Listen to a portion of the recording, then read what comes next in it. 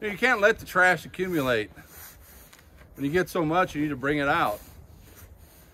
You've got to get it out because, my friend, it'll start stinking. It'll cause problems. And so we put it in the dumpster, and they come once a week, and they pick up the trash, and they take it to the landfill. We know the process physically, but how do you take care of the things that build up in your life?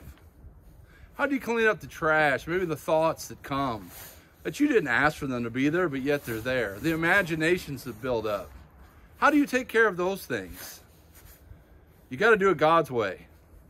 Hi, I'm Craig Fritchley from the Sanctuary in Syracuse.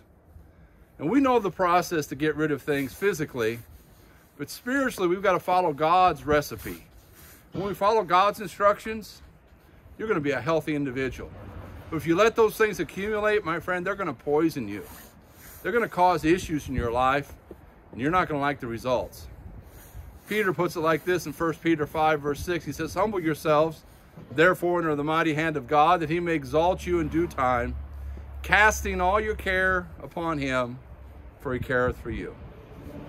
The way to take care of things in your life is living a life of humility.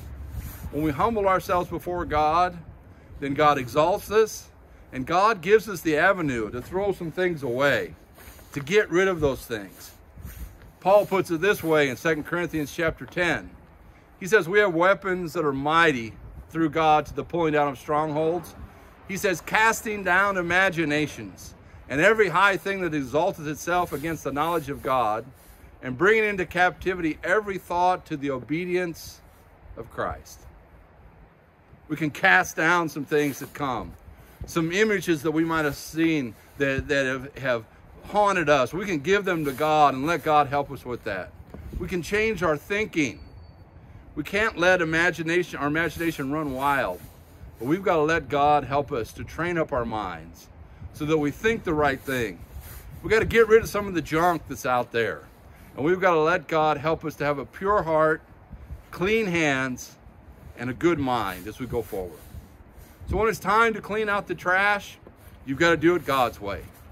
We have a process of getting rid of our physical trash, but God has a process to get rid of all the stuff that builds up in your mind and in your heart, that tries to pollute you. The devil would love for you to be entangled in those things, but God said, let's clean it out. Let's get rid of it. Cast your cares upon him, because God cares for you. Humble yourself. Cast down those imaginations, and let God help you in every area of your life. I hope you share these with others. We thank you for joining us today, and we'll see you on the next devotional. God bless.